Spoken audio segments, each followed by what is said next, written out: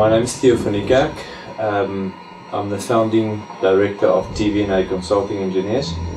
We started the company in 2005 as a small concern, and over the years we've grown, and we found that we have a knack for exploring new technology. Daryl is one of our very capable engineers. He seems to be very interested in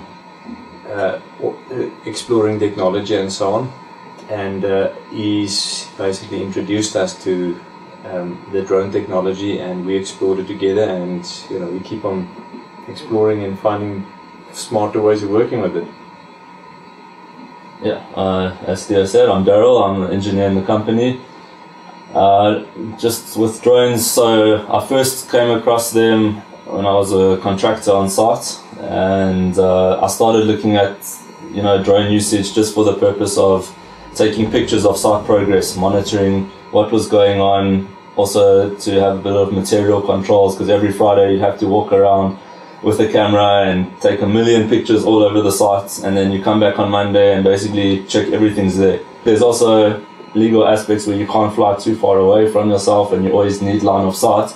But for whatever reason, if you have interference from other antennas or you've lost connection for whatever reason, the drone itself has built-in technology that it will return home automatically. So you can completely lose signal, you can lose GPS holds on the drone. It will always fly back and land where it took off from. Okay, so at all points up to on some of the newer drones, you have a 7-kilometer full HD feed onto your screen, onto either a phone or an iPad. And I'll give you a quick demo. Let me just do. I mean, it's so smart. It takes off itself. It lands itself. You can set up GPS coordinates for it to fly to. I'm going to do a quick auto takeoff. So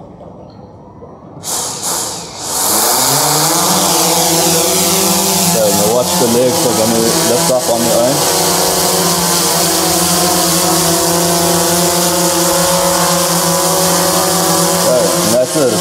Because of the GPS, it's going to hold this position. So even if the wind blows, it's going to blow it away, and it will automatically return to where it has to go to. So if you want to have a look here.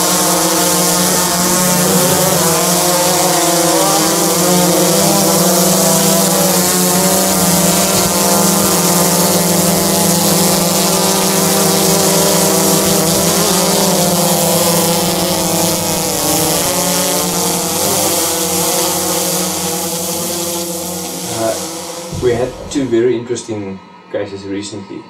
One was of quite a severe slope failure. It was part of a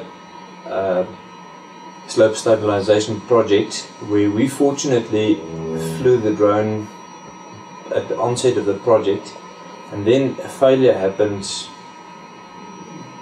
We weren't part of that, but the insurance company then asked us to fly the site again afterwards to see what the extent of the failure was, and we were able to not only show them the footage of the before and after, but we were also able to generate a 3D model of that, and we were able to superimpose the two on top of each other so that you can see the extent of the failure and the volume of material that failed and the precise plane and so on. I believe that they would not be able to have come to the conclusion that they did without the modeling and the footage and so on that we were able to provide. We are also busy with a project now for one of the government departments where we have to refurbish roofs. And the buildings have got very complex roofs at different levels and so on, completely inaccessible unless you bring very expensive equipment, scaffolding and cherry pickers and the like, to be able to get onto those roofs. And we were able to fly it. We took video footage, fly all the way around so that we can look closely at areas that you otherwise wouldn't be able to access. And we also modeled up the roofs in 3D so that we can measure areas, perimeters, heights and everything very accurately from that. And we're using that as part of the information pack that goes into the tender documentation, which I don't believe we would be able to do otherwise in any other form.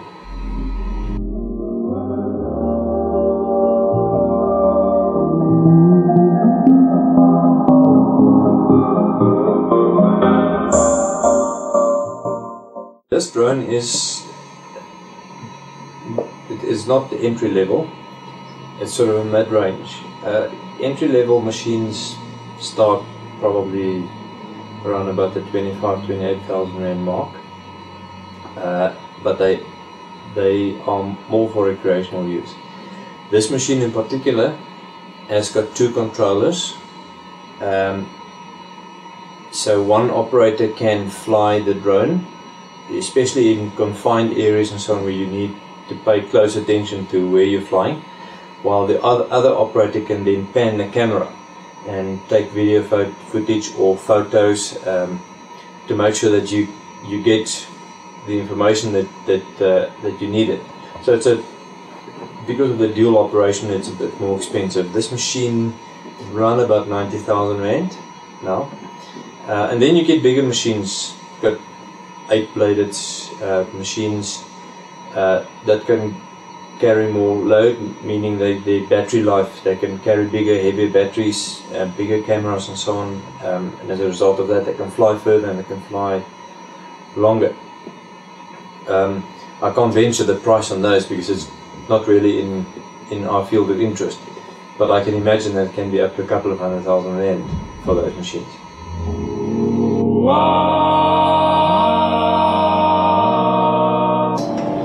Okay, so this is basically a flyover of what the initial step in the processing phase is, or the data collection phase. So what you see here is a couple of 100 images captured from the drone, and it's on a calculated program grid at a set altitude. And because of this, the software is able to take the pictures combined with the altitude and combined with the GPS coordinates, and it stitches a model together based on those two things. So that's just extracted from the software with the photos in place, basically a flyover, and then I'll show you a video what the actual output looks like. This is the same video without the cameras. So that's a 3D model. You can see I've just cut off the sides. And I mean, you show this to people and they say, no, come on, that's a video you took with the drone. But it's not. This is the workable kind of accuracy you get.